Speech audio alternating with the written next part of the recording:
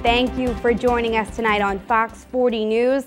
Tonight we begin with a celebration of life, the life of David Fillers. Fox 40's Grace Guy shares with us the memories that David has left behind.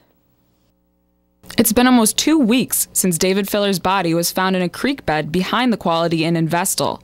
But friends say instead of focusing on the 21-year-old's death, they want to celebrate his life. He would want people to remember him in this light rather than the other, and how it happened. This is much happier time for everybody. The day they found out David had passed away, a group of close friends and neighbors got together to think of a special way to honor the Shenango Valley graduate. We're just talking about what we could do for the family.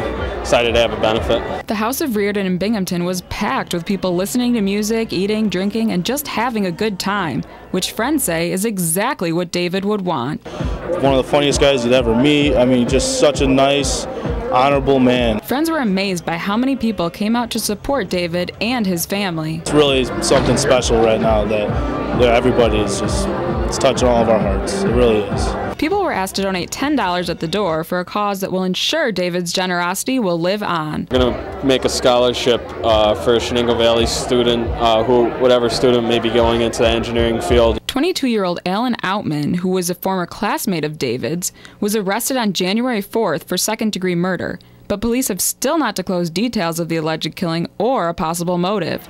The tragedy and uncertainty surrounding it makes it a tough time for friends, but they say it's important for them to show their support for David's family. I just want his family to know we're all here for him. Friends say the benefit is a way to keep David's legacy alive by continuing to touch the lives of others with laughter and kindness.